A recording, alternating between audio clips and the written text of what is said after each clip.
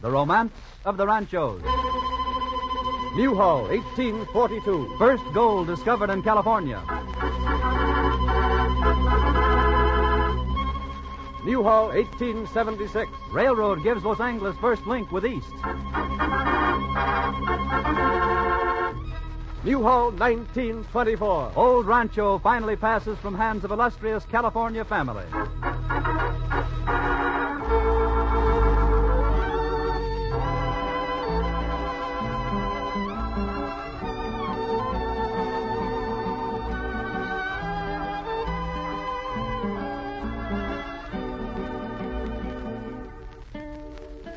The Title Insurance and Trust Company of Los Angeles presents The Romance of the Ranchos, a program dramatizing the wealth of exciting and fascinating incidents that color the history of Southern California.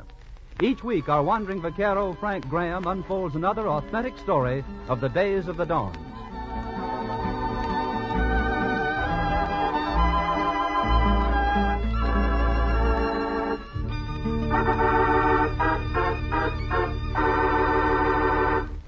The Title Insurance and Trust Company of Los Angeles wishes to thank the many officials and teachers of the city and county schools who have expressed so much interest in this series of programs. Every precaution is taken to ensure the historical accuracy of these dramatizations. When you hear the thrilling story of your own community reenacted here, you may be sure that the historical facts given are correct, even though the adventure and romance portrayed may seem stranger and more exciting than fiction. We are fortunate indeed to live in a land with such a colorful background, and one that at the same time presents so many advantages and opportunities for present-day living.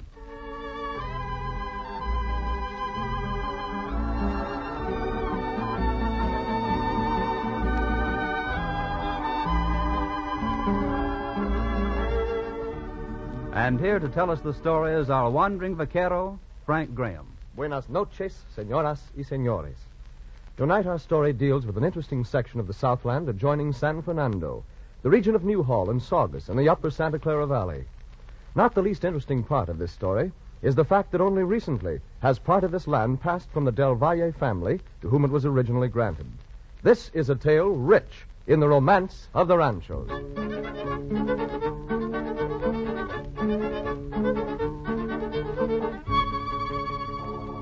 In 1839, Don Antonio, the founder of the Del Valle family in California, received 48,611 acres from the governor, and thus began the great Rancho San Francisco.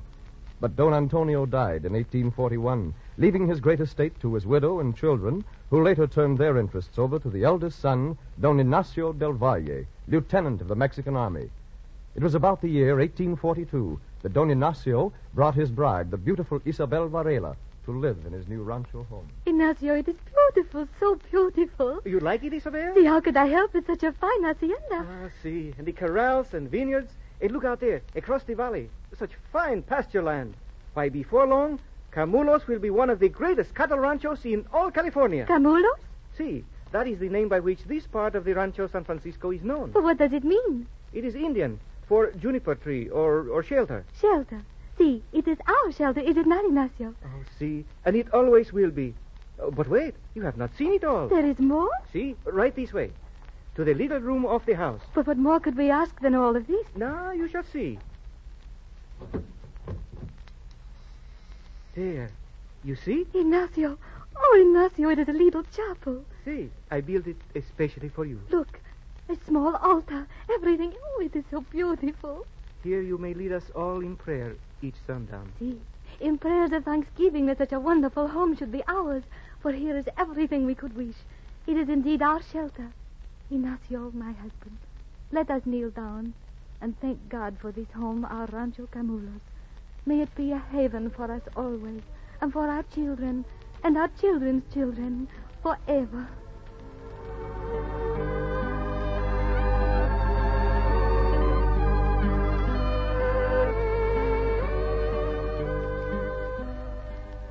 The life of Rancho San Francisco, and the section of it called Camulos, was a pastoral idyll, serene and filled with sunshine. A first warning of the great events to come took place one day when a cattleman by the name of Francisco Lopez was riding through the canyons with a companion. Francisco, perhaps they're up this canyon, huh? Bah, I am sick of looking for stray horses. Let us rest a while, eh? Oh, but Francisco, they are valuable animals. We must find them. The way I feel now, I don't care if I never find them again. Let them run up one canyon and down another. Let them hide behind the rocks and stand in the shade so we cannot see them. I do not care. I am sick of being led all over these hills by a roguish pair of horses. Is this why I spent years at the School of Mines in the city of Mexico? Is this why I spent weeks and months of study? To be playing niñera to a herd of four-footed vagabonds? Oh, and a fine nursemaid you are, too. Niñera to a bunch of horses. That is rich. Here I stop. I am hot and I am sticky and I am tired. Those decrepit antecedents of Rosinante may kick up their heels all they like. I'm going to turn mine up in the shade of that tree. Oh, I need to rest. Very well, mi amigo. We shall take siesta in the shade, but only for a while. Soon we must be on our way after the four-footed diablos. See, but right now I want to just lie here. Let the horses graze in command. At last, I may rest my creaking joints. Wow! You had better pick your spot more carefully, mi amigo. The cactus leaf does not make the best of resting places. Try the wild onion patch over there. It'll be much softer, I assure you. And I did not have to go to university to learn that. Why am I plagued with such a loco? Wild onions, eh? Ah, that reminds me I must bring home some greens for Maria. For tonight we are to share a meal with guests. Oh, well, I may as well get them now. Lend me your hunting knife, Juan. See, but do not dull it. Be sure you use it on the onions, not on any cactus. Be quiet, or I shall use it on you, you loco. I hope these are not as tough in the eating as in the cutting. Dig them out by the roots. I did not have to go to university to learn about that either. But before I lose my temper, I know how to dig wild onions. I need none of your advice. Oh! There it is. And a huge one it is, too. Look at it, a meal in itself. See, if you care for such a meal. As for me, give me a great, big, tasty... Juan, look at this. Clinging to the roots. A sparkling pebble. See, so it is. How it shines in the sun. Oh, it would make a pretty trinket for my little Juanita. She likes shiny pebbles. I shall take it home to her. Wait. You shall not take this one home to Juanita. Do you realize what this is, Juan? This is not a pebble. It is gold. A nugget of gold. What are you talking about, Francisco? Gold? Why, there is no gold around here. You can tell me about horses. You can tell me about digging wild onions. But you can't tell me anything about gold. For that I studied in the university. This is gold. I know it. You are sure? See, Juan, take the knife. Dig more plants. Look for more of these little pebbles. Perhaps we have found a placer. A placer of gold.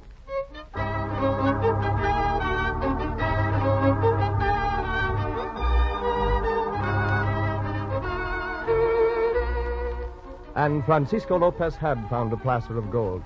More than 6 years before Marshall's discovery at Sutter's Creek electrified the world and changed the whole course of California's destiny, the yellow metal was found on Rancho, San Francisco. Prospectors from Los Angeles flocked to the canyons of the Santa Clara.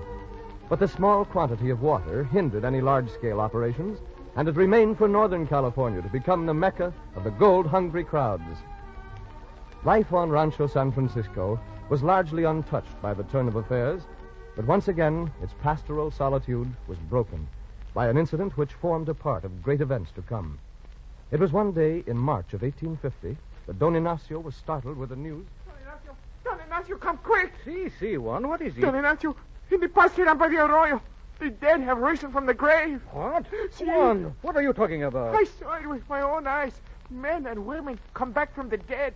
Their cheeks hollow, their eyes sunk, like walking skeletons. Juan, what is this? The dead have arisen to murder us as they are killing our cattle right now. What? Killing our cattle? See, and eating the meat raw.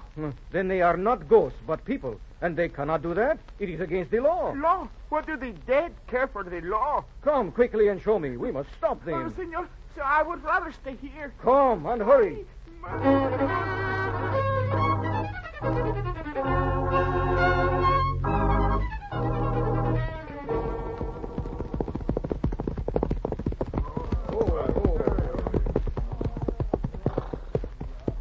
Senor, what are the Dios? Juan, look. They are people. They were people. They are starved, exhausted. See, they are almost dead. Senores! Stand back. Stand back. I have a gun. I'll use it. But, senor, Don't try to stop us, mister. We need food, and we'll kill to get it. But, senor, of course. This is my rancho, my cattle. I do not intend to stop you. Only, senor, won't you? All of you come to my house and rest. Let me give you food, cooked food. Oh, mister, I don't know who you are, but you look like God to me. We've been lost in the desert for weeks. How many, I don't know. Well, you can see for yourself. See, but come, let us not waste time in talk. Come with me. You shall have food and water. Water. Kirk. Steady. Catch the boy. He's fainted.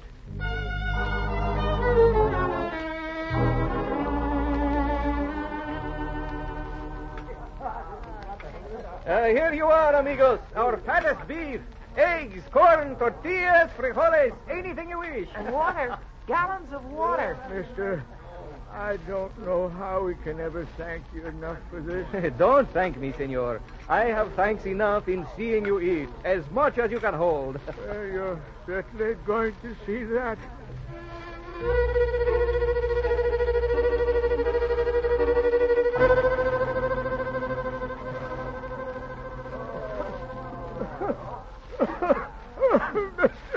Mister, I don't know what's wrong with my stomach. I can't stand the pain much longer. And the others. See, it is the same. Oh, mi amigo, I am so sorry. I should have known. You cannot eat so much after having eaten nothing for weeks. It is not good. Can't you do something? I have sent for the doctor. He will be here soon. He'd better hurry. We'll all die a worse death than the ones we left behind on the desert.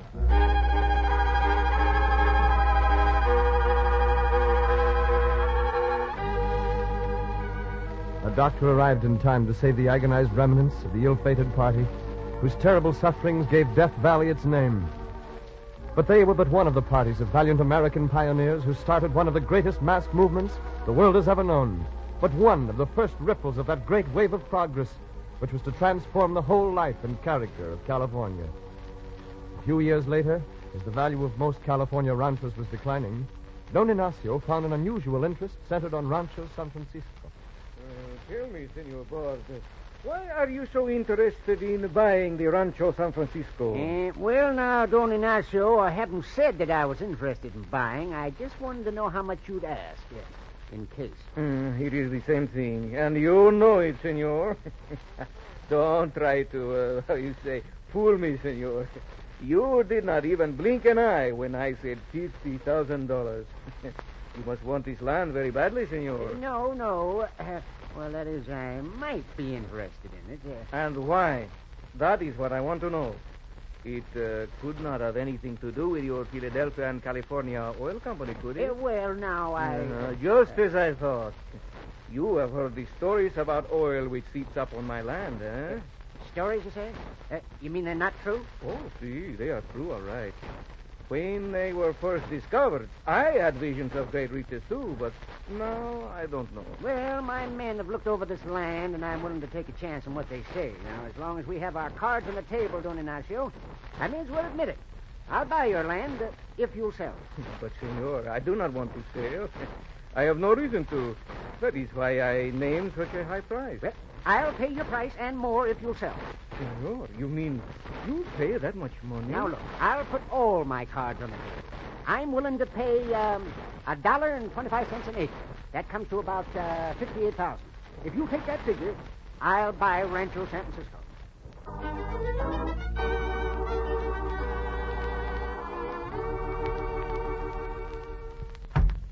Ignacio, my husband, is that you? See, little dove, how are you? Ignacio, you have sold the rancho? See, I have sold the San Francisco. But how did you know? A man was here. He said that we must get out of here, out of this house, off the land. What? Out of here? No, Isabel. I sold Rancho San Francisco, but not our home. Not this part we call Camulos. This is ours, and it shall remain ours. Oh, Ignacio, I am happy to hear you say that. I did not believe that ever you would sell our shelter, our camulos. Never, little dove. And I shall go to Senor Bar right away and find out what he means by this.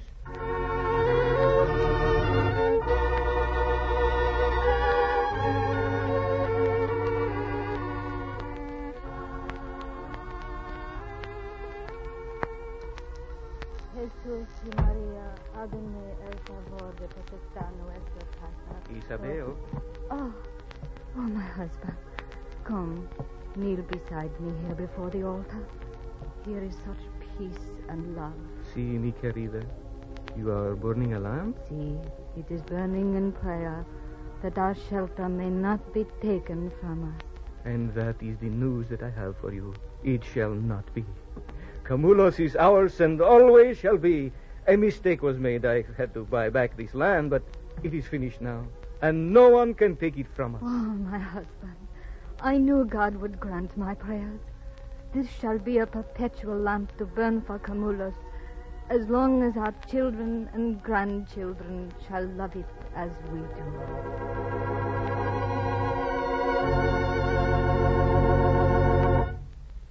Several times in these programs, we have referred to various causes of defective land titles against which a policy of title insurance provides protection.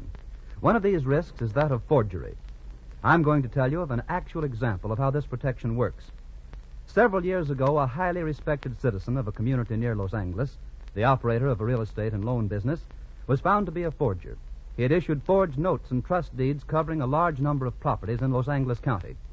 He had forged the names of the owners of these properties and had sold the notes and trust deeds to investors, keeping for his own use the money thus realized. The men and women purchasing these forged notes and trust deeds had paid the forger for them amounts totaling more than $248,000. But some of these people had been wise enough to ask for policies of title insurance. Their investments amounted to more than $85,000. The title insurance companies reimbursed these insured investors both as to principal and accrued interest promptly after the forgeries were established. The investors of the other $163,000 who had not obtained title insurance were less fortunate. After 3 years of court proceedings, they obtained less than $9,000, or almost $154,000 less than they had put in. Forgery is but one of the several risks to land titles against which you can be protected by a policy of title insurance issued by the Title Insurance and Trust Company of Los Angeles. When you buy land or make a loan secured by land, insist on this protection.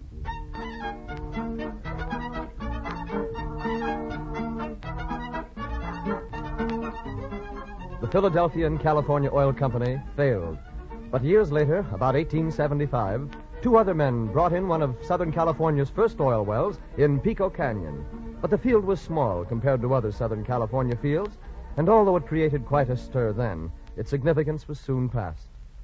Life on Don Ignacio's acres remained peaceful and quiet, except for an occasional visit from the notorious bandit Tiburcio Vasquez, whose hideout of Vasquez Rocks was near the Rancho.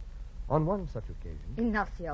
Ignacio. See, Isabel, what is it? You must do something. This must not go on. But, mi querida, what are you talking about? Here, Juan, tell him. See, tell me, Juan, what is it? Nothing, senor. Just El Senor Vasquez. Is that all you have to say? Aye. This man, this bandit, this murderer steals your horse and you say, aye. With you I am disgusted. But, Isabel, he has not stolen my horse. He has just borrowed it. He leaves me his in return, and presently, some night, he will return and bring back my horse to exchange for his own. See, Doña Isabel, he always does. He may be a bandit, but he's a man of honor. About horses, that is. But don't you see he is using your horse for his unholy business? Robbing, killing. See, perhaps. But what am I to do? What are you to do? Are you not a man? Are you afraid of him? Afraid of him? Well, why should I be? He likes me. Trust me. Otherwise, he should not steal my horse. That is just it. He trusts you. As a good citizen, you should not be trusted by him. You should turn him over to the authorities. Turn him over to the police, eh? Juan! My dear, I could as easily turn over a mountain lion to the lands. What am I to do? He will come back. You say so yourself. He will return your horse. Very well. Have men stationed and wait for him. Then when he comes... See, then when he comes... Oh. When he comes, you are probably a widow. You like that? You are cowards, both of you. Letting a stupid bandit frighten you. I shall be most angry if you do nothing to stop his treachery. Very well, my dear. We shall watch for him. One, you are to stay by the corral every night, watching for him. See, but what do I do? When he shows up, See, you... run like El Diablo.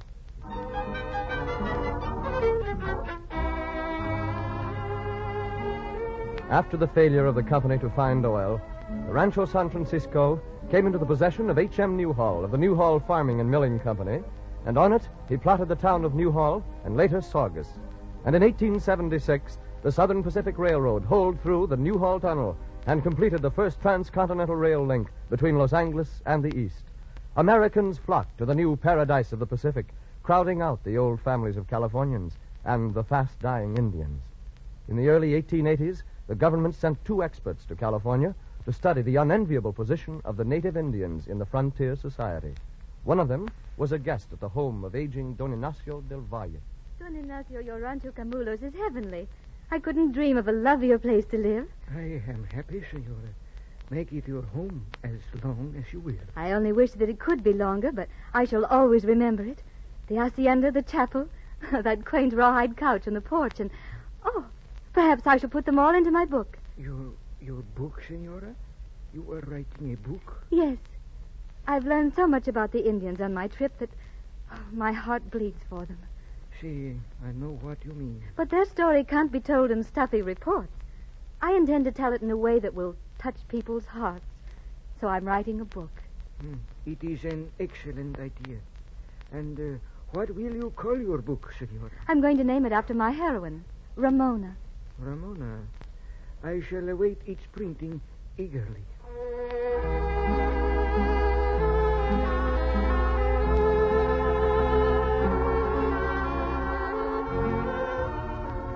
Helen Hunt Jackson wrote the immortal story of Ramona, and in it she used much of the scene of Don Ignacio's home at Rancho Camulos.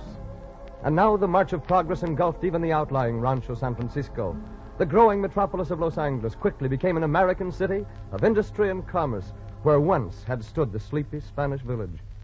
But there is disaster in every story of progress, and one of the Southland's greatest disasters took place on Rancho San Francisco.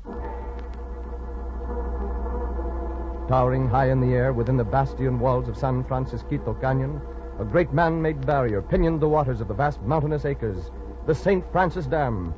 Like a great shadow, it loomed silent, menacing.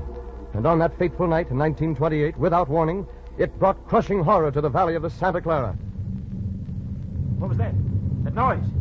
I don't. Good Lord! George, look! The dam! The dam! It's cracked! A huge crack all the way down. Look at it! It's crumbling! It's breaking up!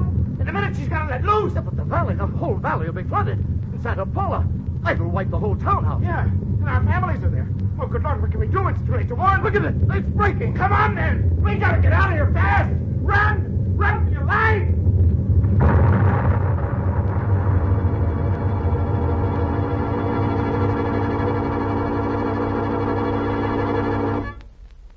A great 20-foot wall of water rushed down the valley of the Santa Clara to the sea. With it, it carried the wreckage of farms and homes and towns and scores of human lives. Millions of dollars of damage was done in one of the Southland's greatest disasters. But to the Rancho San Francisco, or that part of it called Camulos, a more personal tragedy had already taken place. It was one day in the year 1924, only a few years ago, when... They're still in there. Yeah. Almost an hour now. Funny how people like to stay in that little chapel. Well, it ain't so funny. If you'd been here at Camulos as long as I have, maybe you'd understand. You see, the boss, Don Lupiano del Valle, he was born here. This land has belonged to his family for 85 years. His father, Don Ignacio, built this house and that chapel. Sure, I know all that. Oh, it's just an old ranch house, just a little chapel. It isn't used very much anymore. Slim, you just don't get it. Now, look. You see that flickering light at the window? Sure, you can always see that. That's what I mean. That there's a lamp. It's been burning there for 60 years. It ain't never gone out. You understand? Well, now, I don't rightly believe that. But it's true. 60 years, and it's the same fire. Oh, Doña Isabel lit it way back in 1865. Yeah, and they've kept it going all these years. What for Pete's sake? They can put electric lights in there now. But don't you see? It's a tradition. It's part of the Rancho, part of the Del Valle family. Oh, what's the use trying to tell a dumb ranch hand like you anything? I ain't so dumb. Maybe I can understand them going in that there chapel, staying so long. But what I can't figure out is, what are we doing standing here in the shadows, waiting for them? Because, Slim, this is the last time. When they come out tonight, they won't go back in again. You mean, 'cause they sold the ranch? Yeah, they sold the ranch. Camulus. For 85 years, Camulus has belonged to the Del Valles. And now... Look. Lights are going out. Yeah. 85 years and the lamp is out. Well, I guess that's the end of it. Yeah, I guess so. Slim, lend me your handkerchief. I got something in my eye.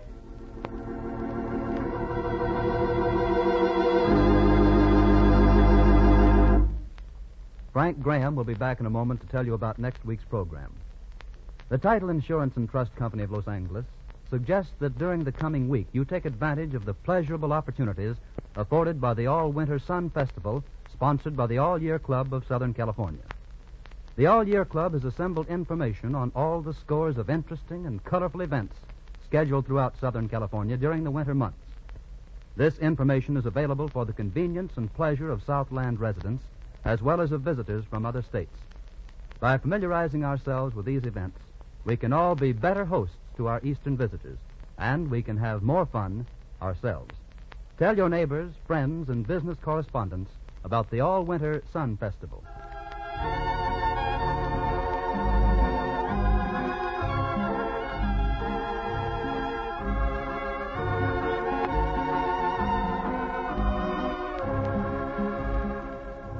And now, what's the story for next week, Frank? Next week, we'll tell you the story of one of the great patriarchs of early California, Don Antonio Maria Lugo, head of one of its most illustrious families. There's romance and adventure, so be sure to hear it. And so until next week, this is your wandering vaquero, Frank Graham, saying, Hasta la vista, señoras y señores.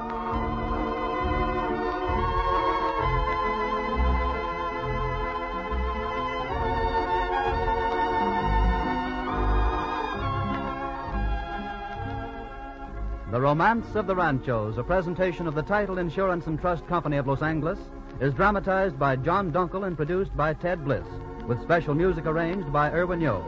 Bob Lamont speaking.